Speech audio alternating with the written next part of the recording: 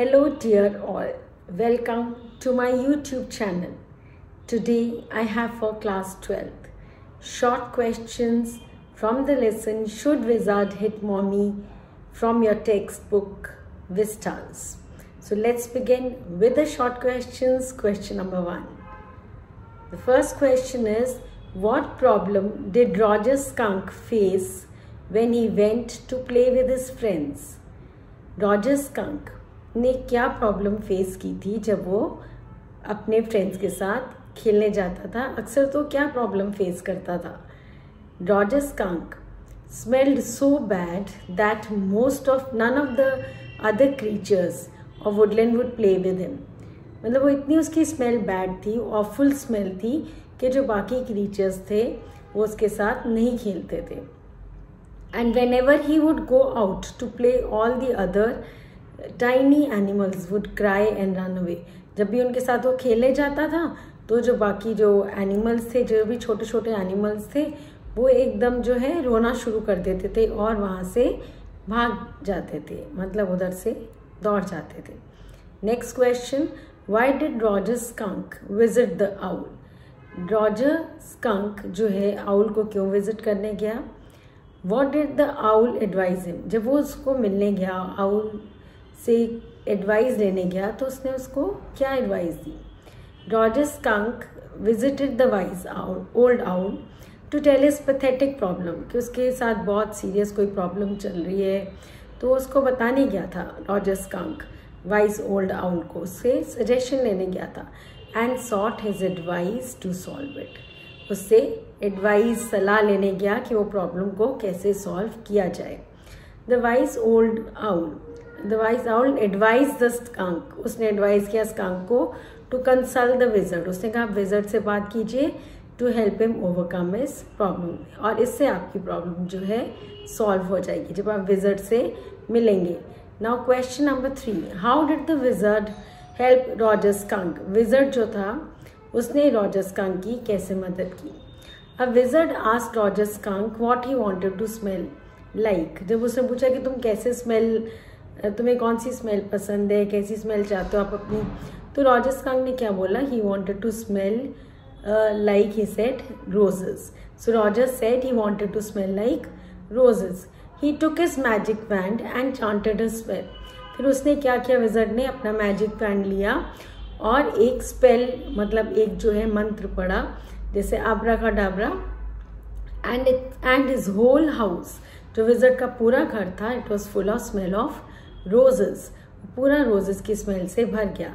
और ना केवल घर में रोजेस की स्मेल भर गई, बट रॉजर, तो उसकी स्मेल भी जो है रोजेस की होगी. Roger smelt of roses, and in this way the wizard helped him by making him get rid of the bad smell. और इस तरीके वो जो है, वो जो बैड स्मेल थी, जो गंदी स्मेल थी, उससे वो छुटकारा पा गया. Now the next question is question number 4, how did Roger skunk पे द विजिट?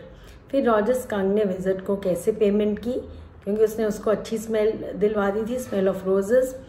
तो जो विजिट है उसने कितने डिमांड किए थे? 7 pennies as fee to make Roger skunk smell like roses. उसने कहा मुझे इसके 7 पेनीज चाहिए, बिकॉज मैंने तुम्हें जो है रोजेस की स्मेल दिलवा दी, तुम्हें रोजेस की स्मेल चाहिए थी और वो मैंने दिलवा दी तुम्हें.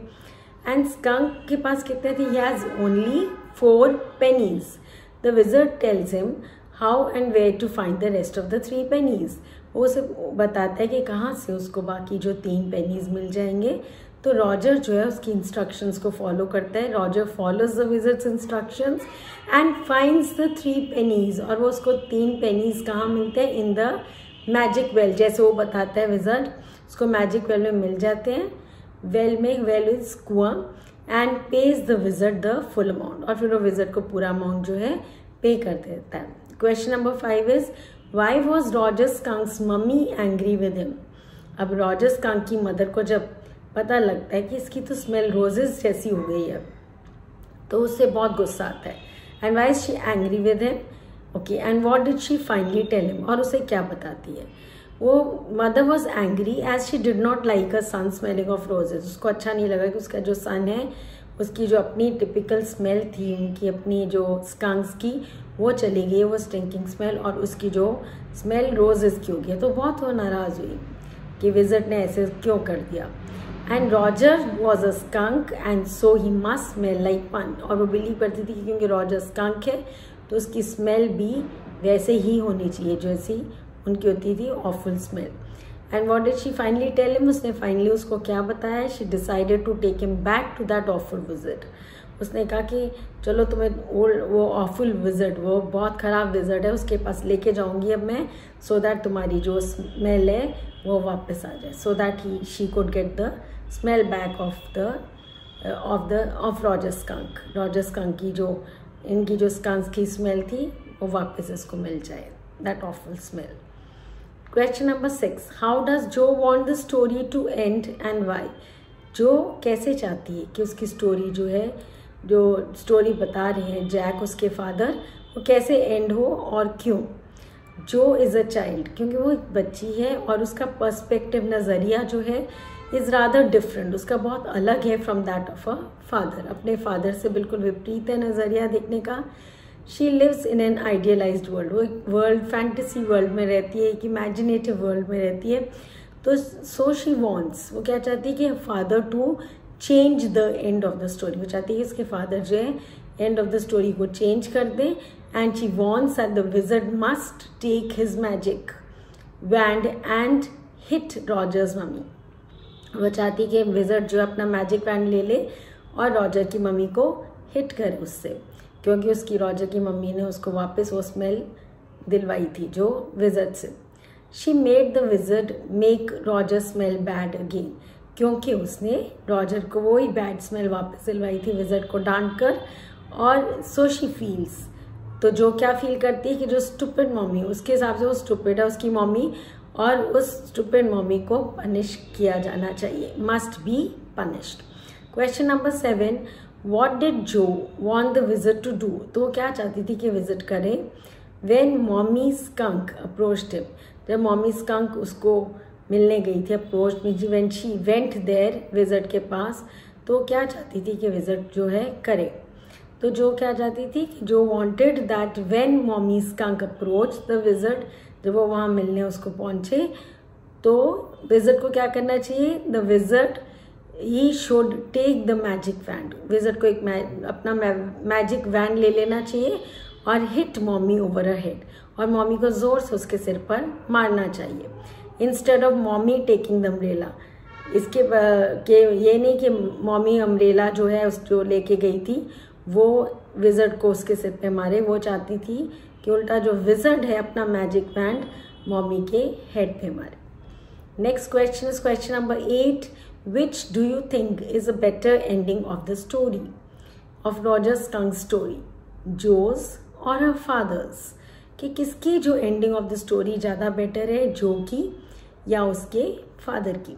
तो इसमें जो जोस फादर है ना, वो क्या चाहता था, he did not want the wizard to hit the mother, वो नहीं चाहता था कि विज़र्ड जो है मदर को हिट करे, and wanted the skunk to have his original smell, वो चाहता था कि जो इनकी अपनी स्कंक्स की ओरिजिनल स्मेल होती है, जो ऑफुल स्मेल होती है, उसको वापस मिल जाए।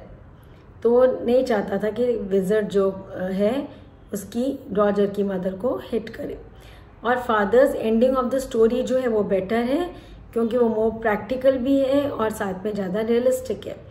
और जो है चाइल्ड है, एक बच्ची है और अपने पर्सपेक्टिव से, नज़रिए से सोचती है, तो किसके बारे में, एंडिंग ऑफ द स्टोरी के बारे में। और वो उसका बहुत सोचने का ढंग बहुत चाइल्डिश है, इमेच्योर है। But a father makes a judgement, जो फादर जो जजमेंट करता है वो एक एडल्ट पर्सपेक्टिव से करता है। एडल्ट के जैसे एक जो एडल्ट होता है वो जिस नज़रिए से देखता है उस वे से वो सोच के स्टोरी की एंडिंग करता है। Now 9th question is, how was Jack caught in an ugly middle position?